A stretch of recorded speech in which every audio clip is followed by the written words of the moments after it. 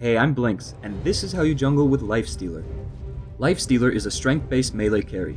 His Q is a buff which gives him magic immunity and increased attack speed, his W is a passive lifesteal, his E is a debuff that slows an enemy unit and gives lifesteal to friendly heroes attacking it, and his ultimate is an AoE infestation that gives Lifestealer health if used on a creep.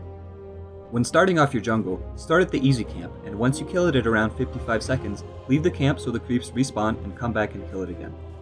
After that, cycle between the easy and medium camps until level 5, at which point you can start tackling the hard camps.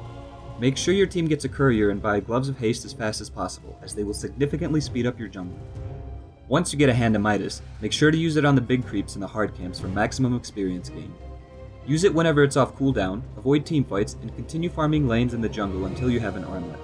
Once you get the armlet, start participating in teamfights, and with a little bit of teamwork, you should be completely dominant. Remember to try to predict when an enemy will use a stun or CC, and use your Q to avoid it. Your Q is essentially a free Black King bar, so make sure you use it wisely. When teamfighting, try to fight around creeps, as they can provide you with a quick escape mechanism or health regen if you use your ultimate on one when you get low. Remember that your strength late game is entirely dependent on your jungle farm early game, so make sure you focus on farming and not ganking or teamfighting.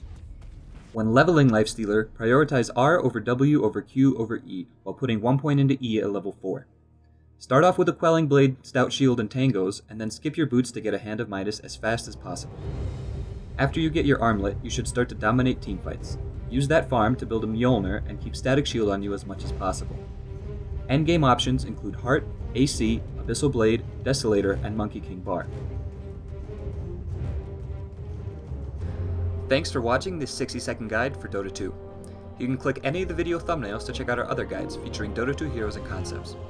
Don't forget to subscribe to us here at Pay to Lose Gaming, like the video if you found it helpful, and post a comment below if you have any questions or requests for future guides.